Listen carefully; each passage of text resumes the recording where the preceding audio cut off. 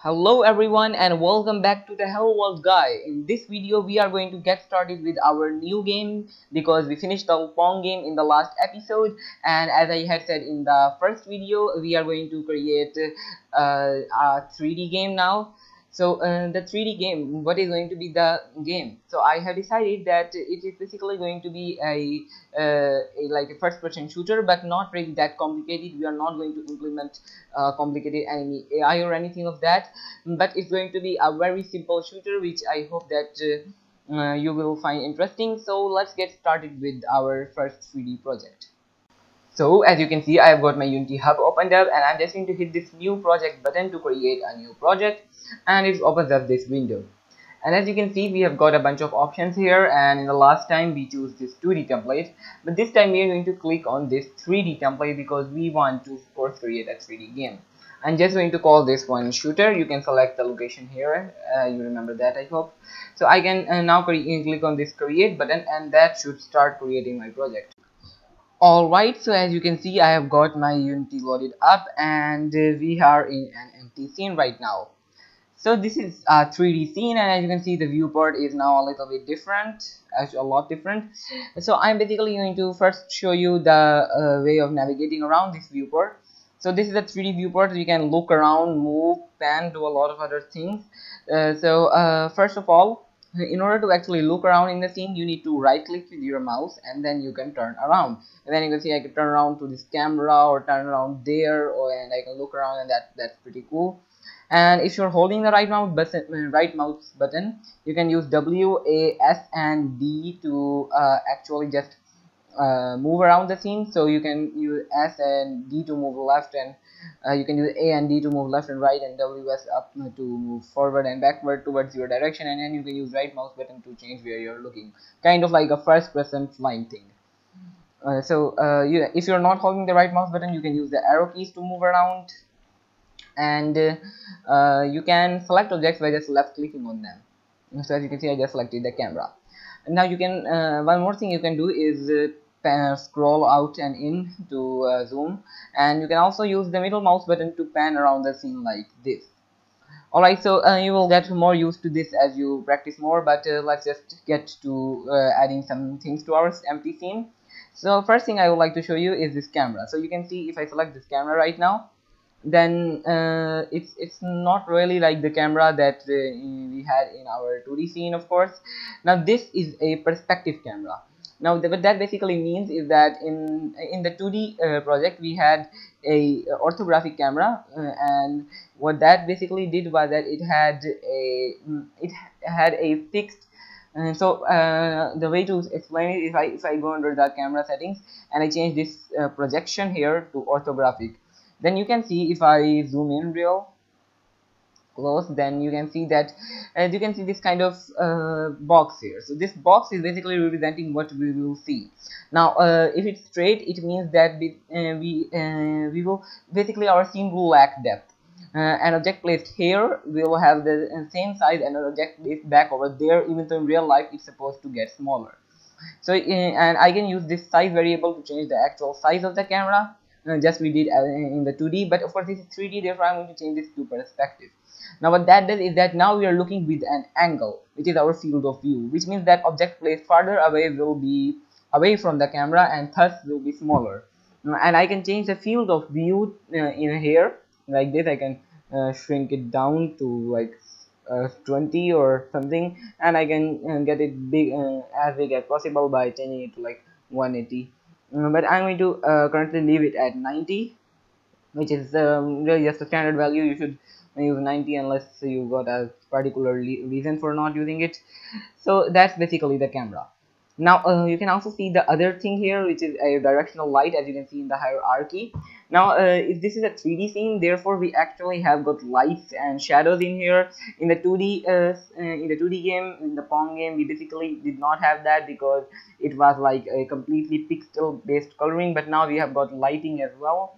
So yeah, that's pretty good, and our scene cannot work without lights. If I turn it off, then the scene will get dark inside of the game view, but that's not happening because currently there is nothing in our scene.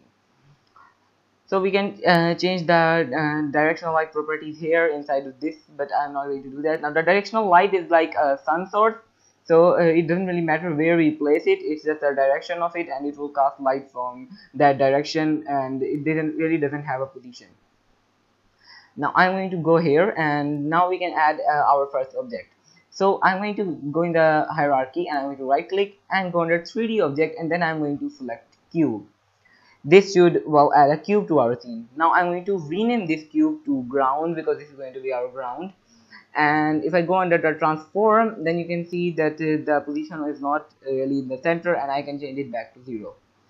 And now one thing that I would like to show you is in here you've got the toolbox. I think that you noticed that before, but if you didn't, then you basically got arrows here which allow you to move the object on individually on axes, and you can click in the middle to move it on all axes at once. And as you can see, I'm just doing that, and yeah, that works. And also if I select this rotate tool here in the toolbox, then I can rotate the cube like so. And if I select this scale option, then I can scale it, and there's also this transform if I want to do all of that in a single operation, but we really don't need that. I'm going to select that position tool now, move tool, and then I'm going to go here and reset the transform by going in here and select reset to set all the values back to their default values. Yes, that works. Now you can see that this is pretty much working, and what I'm going to do is I'm going to scale this down on the y-axis, and I'm going to change. So y is up, remember that y is up, x is to the right, and z is to the front. In Unity, if you use like blender before, then z is up in there, and then x is to the front and z to the right. But in Unity it's different, so I'm going to change the y to 0.1, which will make it thin, and then I'm going to change the x to 10 and the y to 10 as well. And now you can see that we have got it pretty much a ground here. Now this is good, but we need to now I like to change the color of this. How can we do that? Now the color is not as simple as it was in the 2D Unity. We just used a property of color in the sprite renderer component, but now we don't have that, of course. So we are going to use something called materials.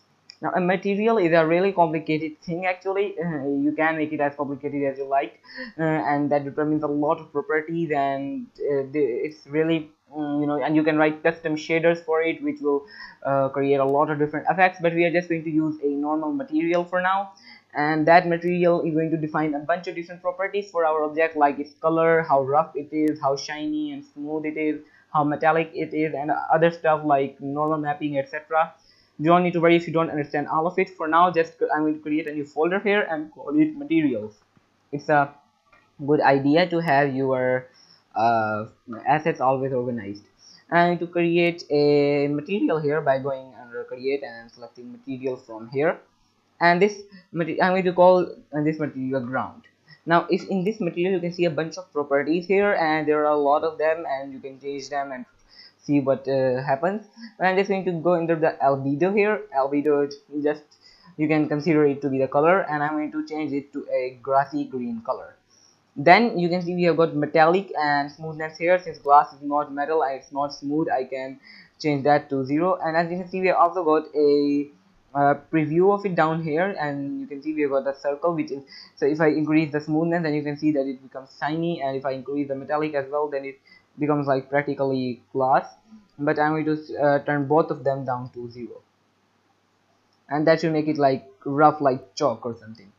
And now I'm going to just select this ground material and then drag it onto our ground object. And as you can see, now our ground object is green, and if I select it, then you can see in the material here we have got ground material.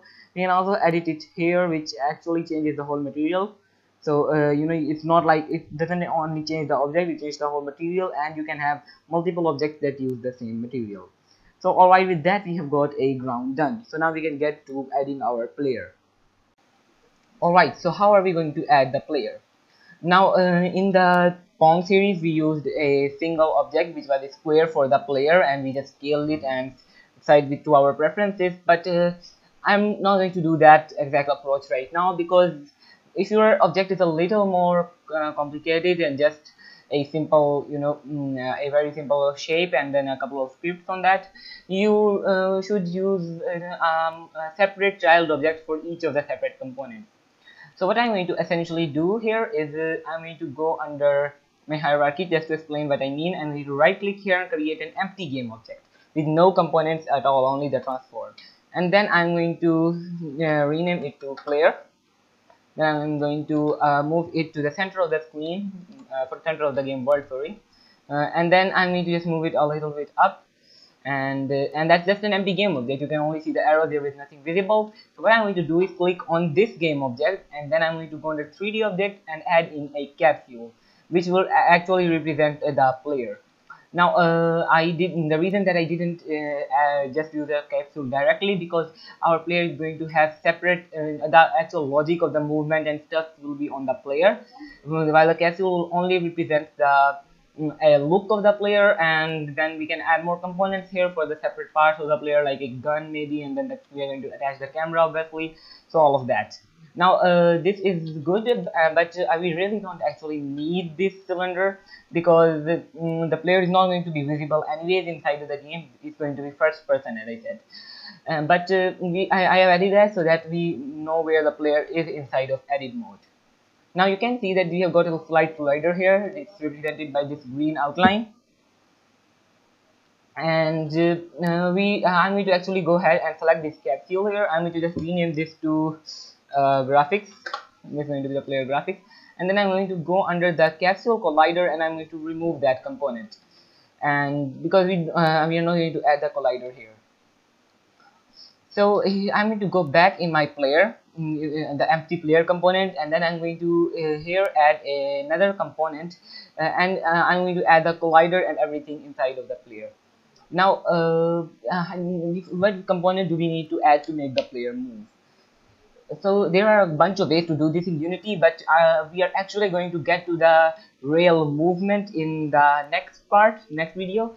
But in this video we are going to implement the camera so that we can look around with the camera and stuff. So because it's really not that simple, it's a little bit involved, and I don't want to make the videos too long. So let's just quickly, I'm going to select the player and just leave it like this, and then I'm going to actually right click on the player and add in a cube, and to give this is just so that we know where the player is currently looking.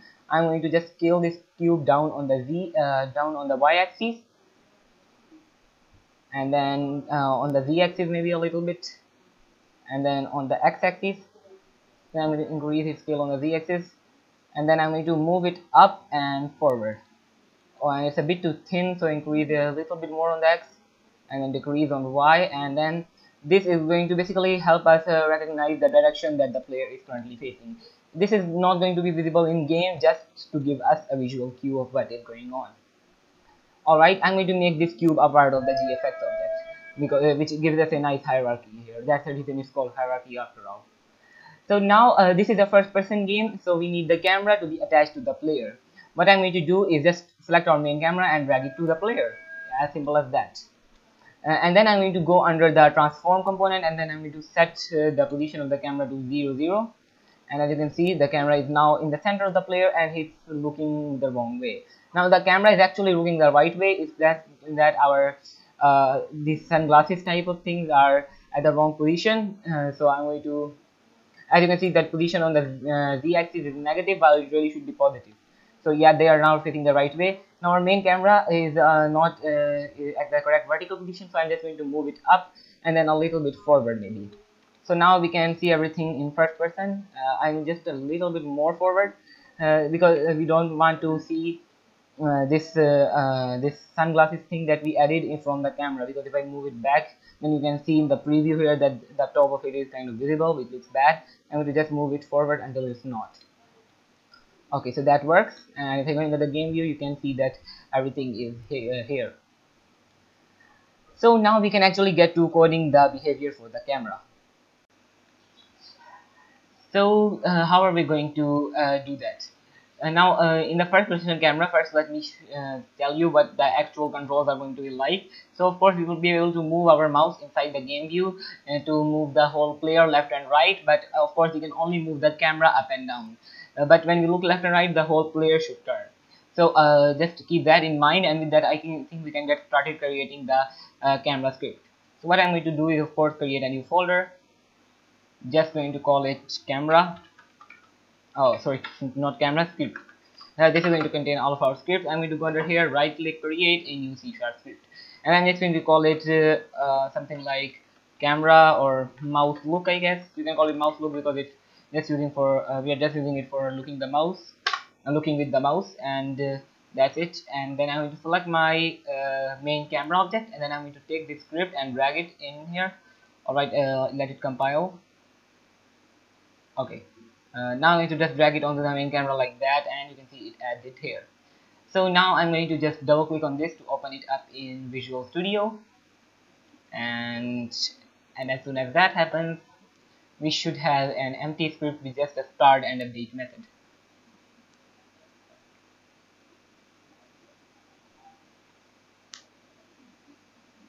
Alright, as you can see, the script is Visual Studio has loaded up, and we have got our empty script here. So first I'm going to remove the two unnecessary using tags, and then I'm going to really what we want to do here is a couple of things actually. So first, of course, we want to move the player left and right with the camera, with the mouse, so that we can look around. So I'm going to only add left and right movement first. So let's just go up here, and I'm going to define a couple of variables here.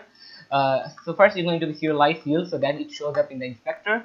It's going to be a private, and it's going to be transform. So a transform component is just like a transform will contain position, rotation, and scale. So we are going to have it reference to a transform called the player transform. So this will basically be so that we can actually rotate the player. We need a reference to it, and here we are going to get the actually rotate the player. And now how will that happen? So the first thing that I want to tell you is that when we are actually rotating the player, we want to of course rotate it with the mouse X.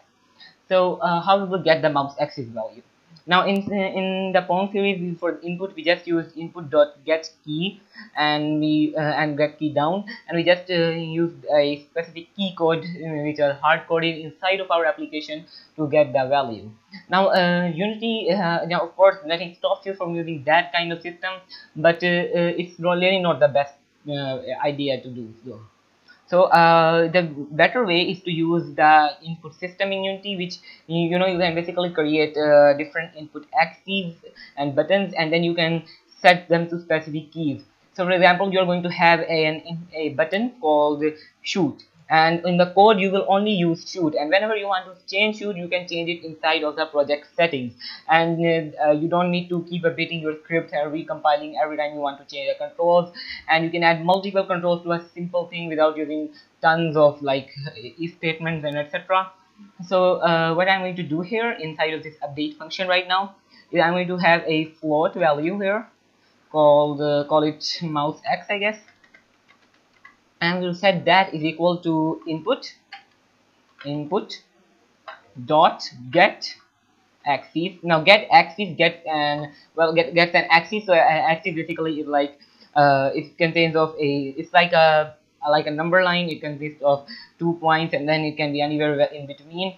So the axis we are going to use is one called mouse X. Remember, the spaces and the capitalization had to exactly match this. Now mouse X is an axis that has already been set up for us. I'm going to show you how to set up your own axis, but this is already done for us, so we can just use it directly. You can change the name there, and then you can change it inside of your code as well, but the name inside of your project settings. So just to show you, if I go under Unity, and it's going to compile now. Alright, if I go under file, edit, and then project settings, inside of here we have got an option for input manager. If I select that, then you can, if I go under axes, then you can see there are a bunch of different axes here. So all of these are basically different values, and you can see we have got one called mouse X here, which and the capitalization and the spaces and everything has to exactly match this. And you can see that he's basically using the X movement of the mouse. Now this is the old input system in Unity, but You can use the new input system, which is really better, but that's still not been completely implemented inside of Unity. It's not directly integrated, it's a separate package. And anyways, we are just going to use this for now. Let me know in the comments if you want me to make a tutorial on the new input system.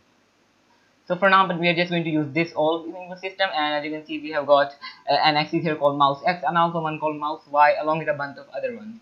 You can add your own axis by changing the size value here and then, you know, just doing your own thing. But I'm going to cross out of this and then go back into Visual Studio. And here now we have got the value of our mouse X, which represents how much the mouse is moving on the X axis. It doesn't represent where the mouse is, it represents how much the mouse is moving. Now of course, when we are actually rotating the player, we want to you know, we can't just rotate it by 1 degree because that would be too slow. So I'm going to create a serialized field here. This is going to be private, and this is going to be a float, and I'm going to call this mouse sensitivity.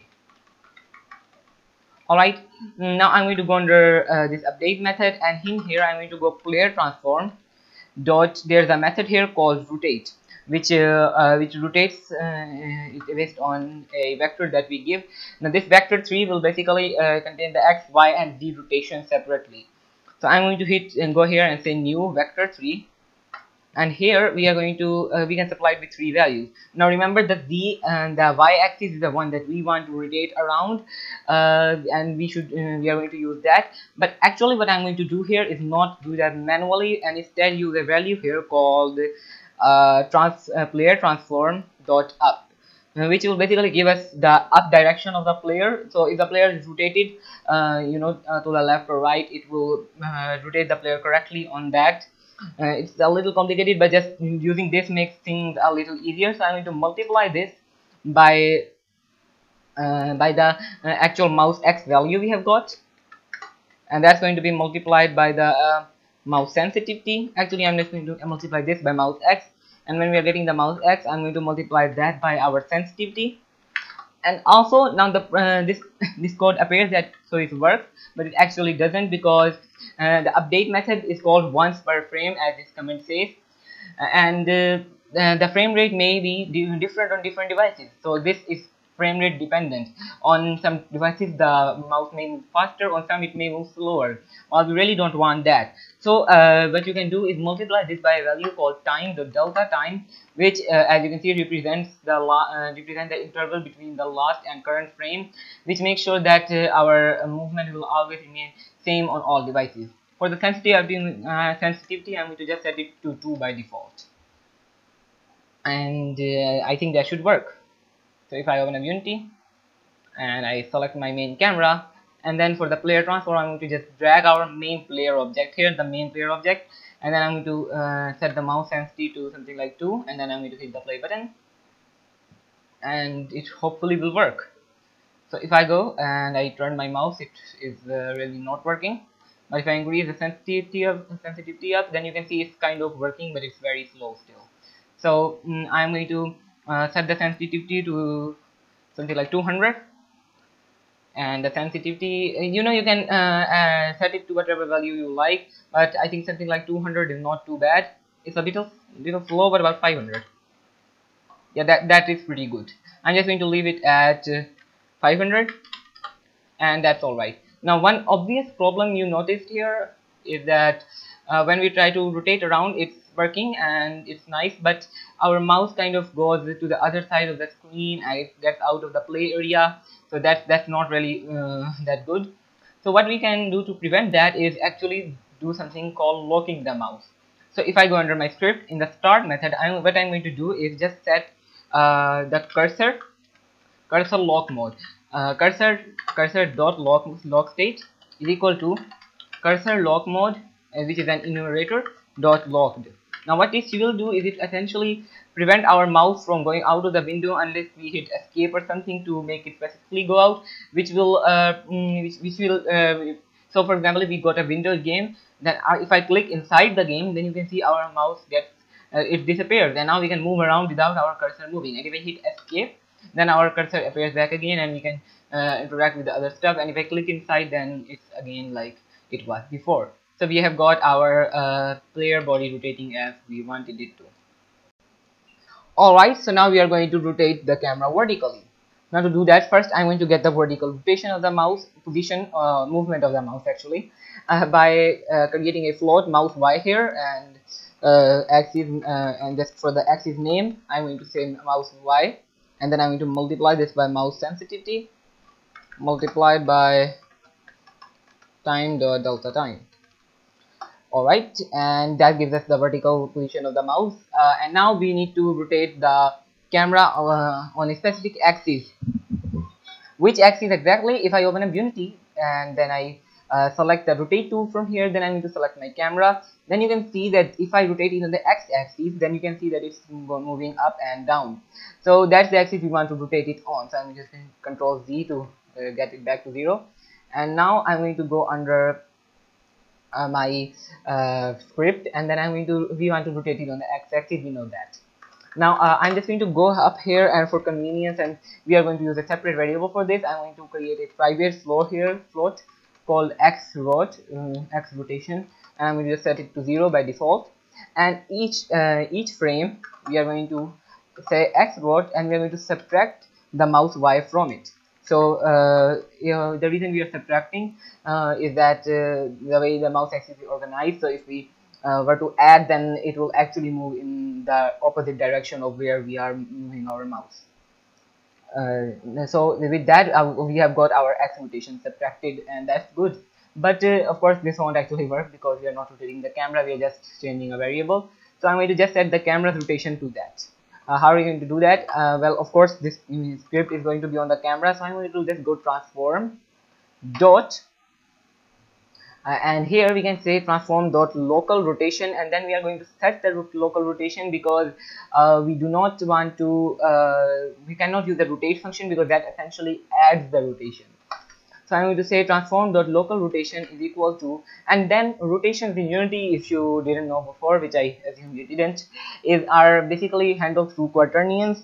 A quaternion is a complicated 4-dimensional thing which is really it's a lot of math, and you can do research if you want, but we are not going to bother into that. Quaternions are really complicated, but I'm just going to use a really handy function which will let us give it a vector 3 with 3 axes, and it will automatically convert that into a 4-dimensional quaternion. So that function is a static function of class quaternion called quaternion dot it's actually pronounced Euler, even though it looks like Euler, but anyways, quaternion dot Euler for some reason. And we can give it a vector 3 or just 3 values.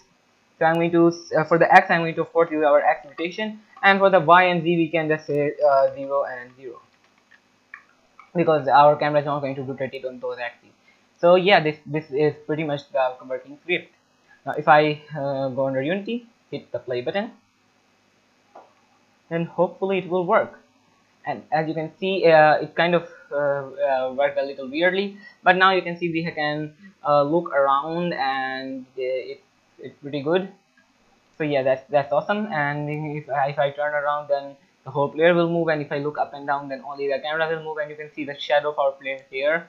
Now if I go under my layout here, and change it to 2 by 3, which gives us this kind of layout, then I can see the scene view as well.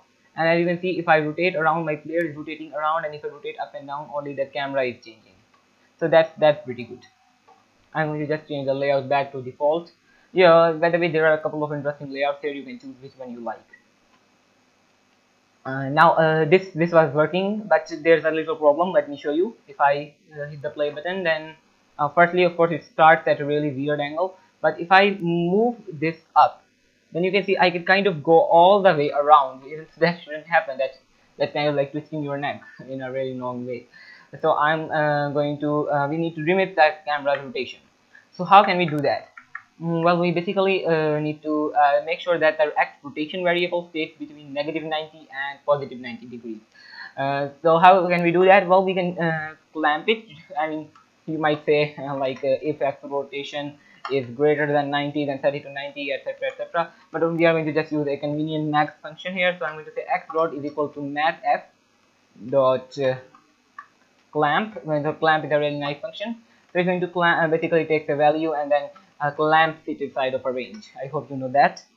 So it's going to be -90 and +90.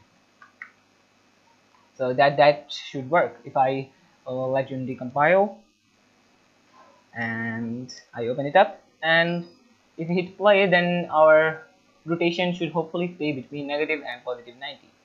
If I move up, you can see it's working, and we cannot move it back further than negative 90, and we cannot move it down more than 90, which is all good. So anyways, I'm going to end the video here, and I will see you in the next video, in which we will add the movement to our player. So bye, and stay tuned for the next video.